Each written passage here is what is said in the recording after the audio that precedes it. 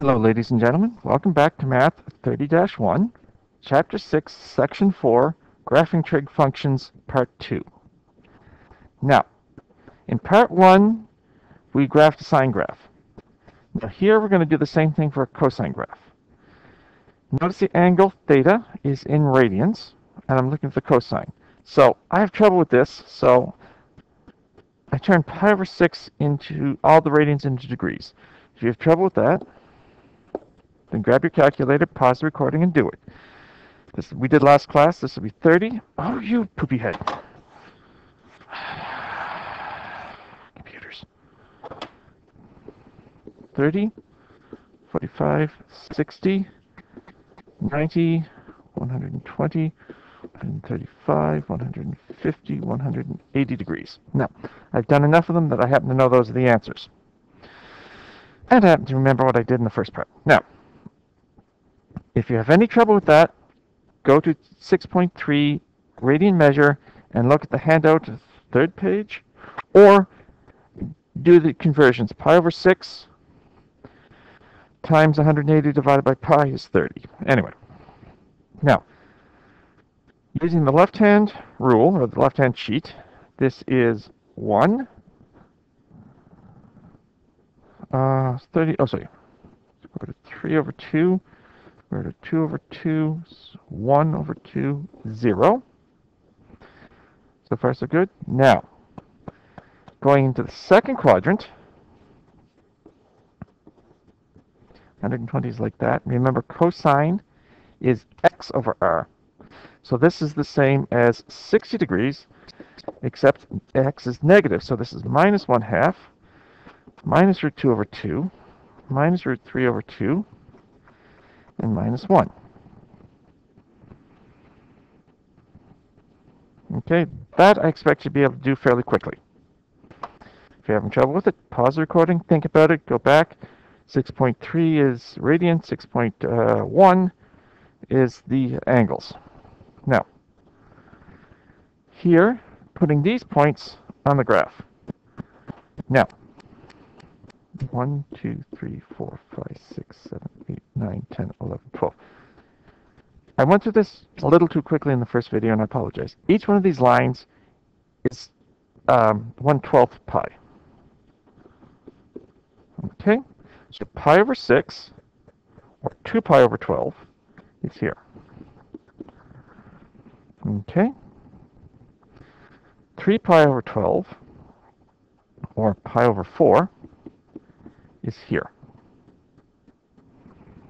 Okay, 1, 2, 3, 4, 5, 6. So this is pi over 2. So here we go 0. What was it? Root 3 over 2, sorry, brain fart. So root 3 over 2 is about 0.866, 75, something like that. Pi over 4 is root 2 over 2, which is something like 0.707, something like that. Pi over 3 is 1/2. Pi over 2 is 0. So not the best, but we get a curved line like that. Or something like that down. Okay? Now, 2 pi over 3, going back up here. 2 pi over 3 is minus 1/2. 3 pi over 4, 5 pi over 6. So, taking my time, because I realized I was a little fast. So 2 pi over 3 is 1/2, minus 1/2. This will be 5 pi over 6. This will be 3 pi over 4. That's 0.7, 0.866, and that is 1. So this, well, not the best, but it curves like this.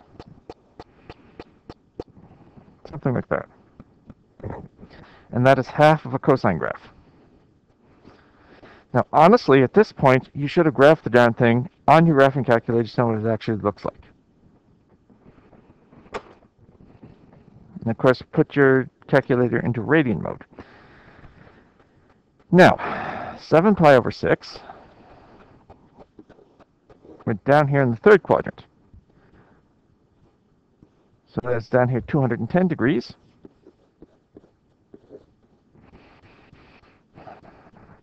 oh, sorry, the reference angle will be 30. Sine of 30 is root 3 over 2. But since it's x, this is negative root 3 over 2. 5 pi over 4, that is here, which is 225, sorry. The reference angle is 45 degrees, so that's minus root 2 over 2 because we're negative. 4 pi over 3, that's 240. Now that's a reference angle of 60 degrees. 3 pi over 2 is 270 degrees. It's going to be 90, reference angle 90, except it's minus 1. Sorry, no. Sorry, what am I smoking? 90 is 0. Forgive me. I hate this getting old. Left hand, right hand, one of those. Okay. Anyway. So, 7 pi over 6. That would be there. 7 pi over 6 should be minus root 3 over 2, or 0.86. Yeah, something like here. 4 pi over 3 is minus a half. Halfway in between is 5 pi over 4. And that's 0.7, something like that. So it curves up like this. Now 3 pi over 2, or 18 pi over 6 will be right there. So try to draw a smooth curve like that. And I want you to realize here 2 pi, we're going to go like that. So I'm willing to bet 5 pi over 3 is right about there, 0.707. No, sorry.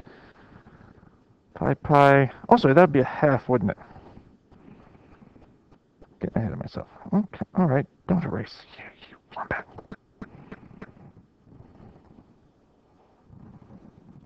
Be a half, something like that.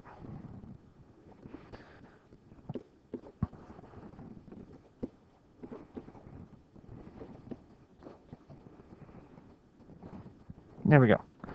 That helps to actually remember, or at least see the pattern. And note, once again, left hand, all you have to do is for 0 to 90, and then repeat the pattern. As long as you know what's going on, what quadrant you're in. All right? So I expect you to be able to do that and spit out these numbers pretty quickly. So here, domain, 0 to 2 pi, or 0 is less than or equal to x is less than or equal to 2 pi. The range, minus 1 to 1. 1 minus 1 is less than or equal to y is less than or equal to 1. Now, and the intercepts. Here, you notice here, pi over 2 and 3 pi over 2. And don't forget the y-intercept. Y equals 1. Sneaky. So y-intercept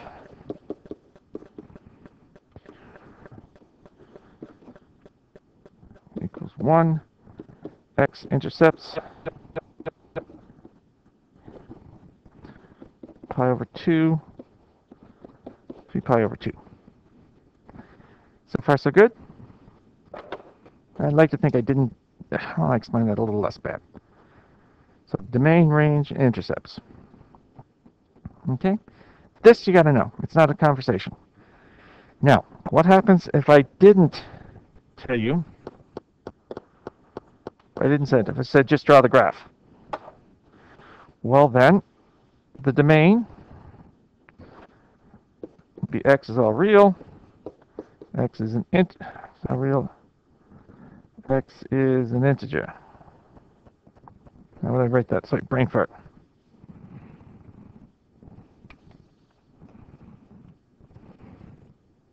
Now I just write x is an, no, sorry. X is all real, sorry, getting ahead of myself. Stop that. And we'll continue here. Minus 1 to 1 for the range. Now the intercepts, y-intercept, one. But we would have to come up with a general formula for the x-intercepts.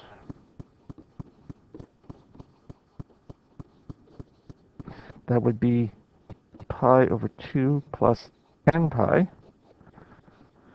N is an integer, and I'll use that fancy z just to confuse you. Okay? Now, that's what I expect you to be able to do. Now, this video is getting kind of long. I'm going to stop here. I want you guys to review this, think about it, and then we're going to go on to the next question for tangent.